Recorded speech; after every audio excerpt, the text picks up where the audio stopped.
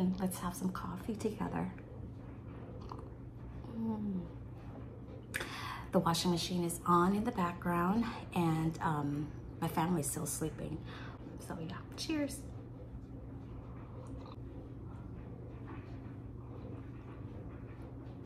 Okay, we're gonna make some French toast. Not we, I mean we as in my husband. So I'm just gonna slice this baguette that I baked like 2 days ago, and so yeah, he's gonna make it. I don't make French toast. I don't really eat French toast, so I'm gonna let him make it and use whatever spices he likes, and it's mainly cinnamon, vanilla, and milk, and that's about it. I think that's the norm French toast, right? Yeah, the bread was a little hard, so just need a little bit longer to soak, and then it was all good.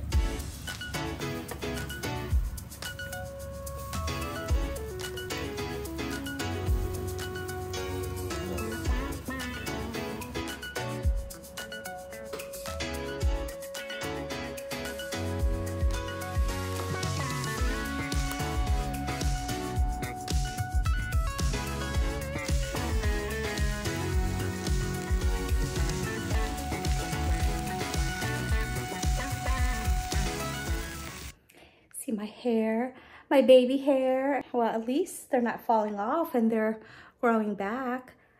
Anyways, I'm gonna have a quick stop at Walmart, and then I might go to Barnes and Nobles.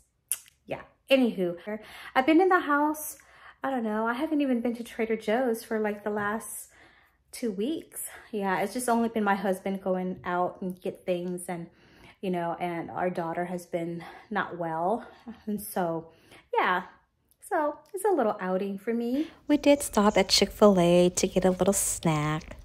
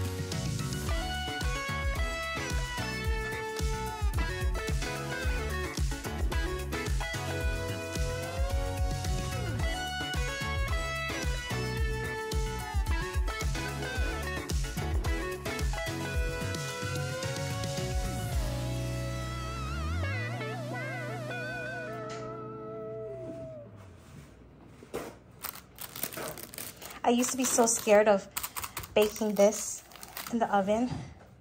I don't know. I never baked like plastic in the oven before. I know it's not plastic, but I'm just, yeah, not used to it.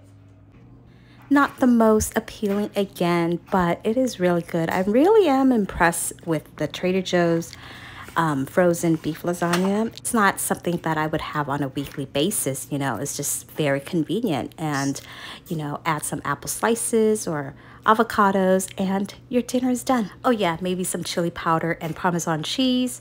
Complete. The last 2 loaves of the week. It's looking pretty good, folks.